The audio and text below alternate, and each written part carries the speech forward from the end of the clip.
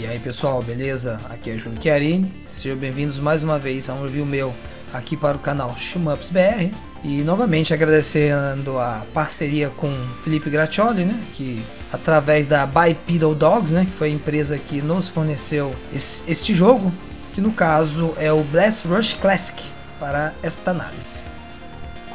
O jogo em si, na verdade, se baseia em sobrevivência em waves, né, de inimigos. Porém, o diferencial do game é a questão que a arma base, que praticamente não precisamos nem mesmo ativar algum botão, ela já é automática, praticamente não dá dano, você demoraria muito tempo e não compensa de acordo com a jogabilidade do jogo, né? Então como é que eu faço, né, para destruir meus oponentes nesse jogo? Praticamente você vai ter que usar a bomba. E a bomba é ativada com um botão, né, que funciona também em Rapid Fire, né? Basta você manter o botão pressionado. E praticamente a questão aqui é o cálculo de time em relação aos inimigos. Você deixa a bomba pressionada e os inimigos vão vindo em waves, que cada wave tem um tipo de movimentação, de formação diferente de inimigos. Então basta saber desviar na hora certa e em outros momentos manter ali de acordo com o time dos inimigos e com a bomba, que é diferente dependendo de cada nave escolhida, né, para a jogatina.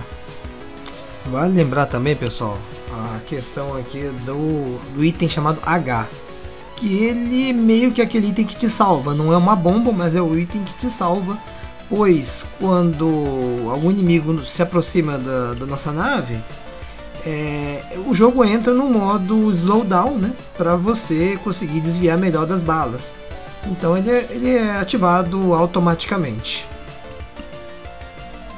Outro recurso interessante do game é a questão do fogo da propulsão da nave, que lembro de ter visto anteriormente esse tipo de recurso no jogo Soulfist do Sega CD e Mega Drive, né, que praticamente faz você destruir os seus inimigos com esse fogo, apertando à esquerda ou para a direita.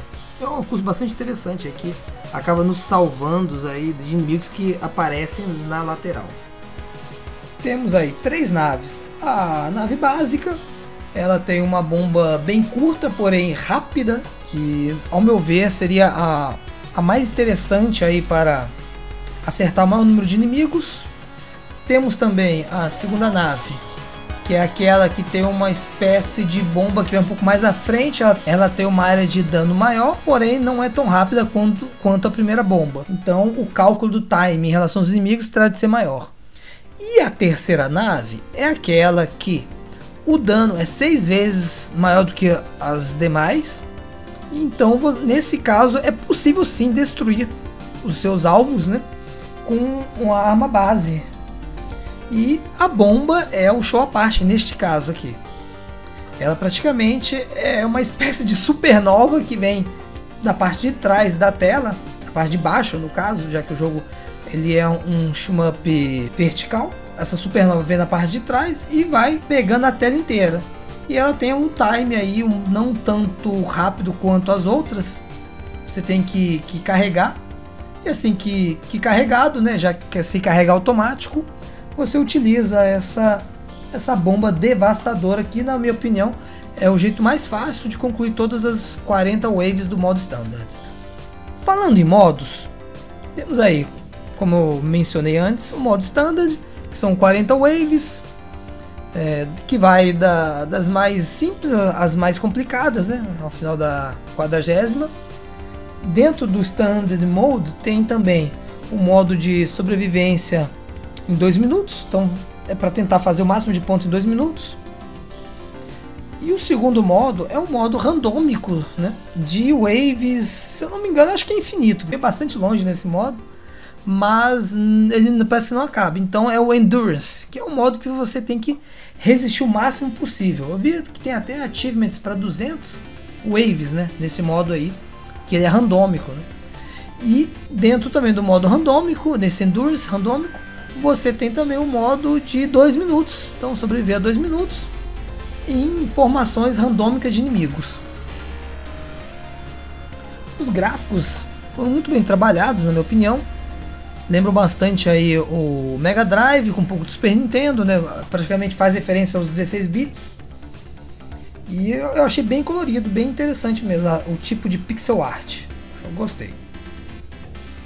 Sobre a trilha sonora, a questão aqui nos remete muito igualmente aos gráficos, aos 16 bits, principalmente ao Mega Drive, né? Pois parece bastante, nos remete bastante os chips FMs utilizados no console da Sega, em tantos outros consoles ou arcades também de sua época, né, dos anos 80 e 90. Resumindo, pessoal, o jogo custa na verdade um pouco mais de R$10, então eu acho que, apesar de ele não ter tantos modos, não ter tantas opções, ele é um jogo simples, você zera aí, faz um CC nele em sei lá, em 7 minutos ou menos, até mais, até um pouco mais, uns 10, 15 minutos, eu acho que é um jogo que vale a pena, por custar muito pouco e a diversão é alta, então não custa nada dar uma testada, né? Vale a pena comprar, na minha opinião. Muito obrigado aí ao canal ShmupsBR por essa oportunidade novamente. Quem quiser se inscreva também no meu canal Cronos Chiarini. E é isso, valeu mesmo e curtam e compartilhem. Valeu!